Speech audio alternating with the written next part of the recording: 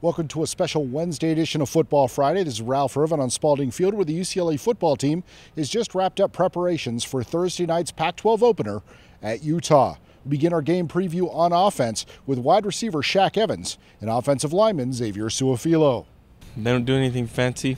They're physical.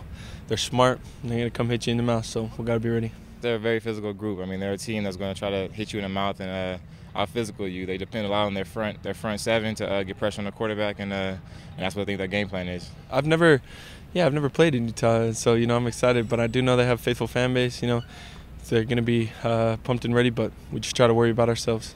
Just do what we do. I mean, we went through the Pacific Ocean that night at 12 midnight. So I mean, being in front of a bunch of screaming fans isn't going to affect us too much. I mean, we're going to go out there and do what we do, and we should come out and do our thing. I'm very excited. I think those first 3 games plus the 2 bye weeks, it's been like a long time coming, but looking forward to it. Very excited. I mean, this is what you play for a Pac-12 title, and this is where the journey begins. Pac-12 opener on the road against Utah, and open up on the road, show the nation that you're a team that's for real on the cusp of the top 10. It's an amazing opportunity. On defense, the Bruins must stop a balanced Utah attack that likes the big play. Let's hear from linebacker Kendricks and safety Anthony Jefferson.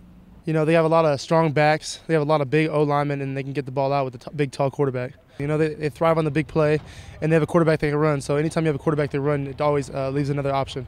They have some pretty good receivers. They have some speedy guys, some big receivers that can catch, and I think the quarterback really likes the tight end. So I think if we just play our techniques and play sound football, we'll be okay. We honestly just need to come out with our style of play, and if we play our style of play, then I don't think anyone can touch us. Although we only had one in Nebraska, we pride ourselves in going on the road in tough environments because we've been through it all. So I don't think the environment or the road game will be any factor. If we play Bruin football, I think we'll be good. Pac-12 opener and a Thursday night game. It should be a really exciting one.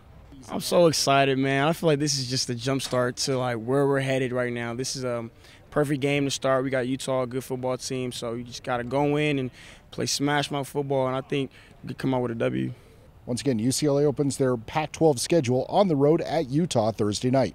And, of course, the best news and notes on UCLA football as well as the best postgame. Get it all right here at UCLABruins.com.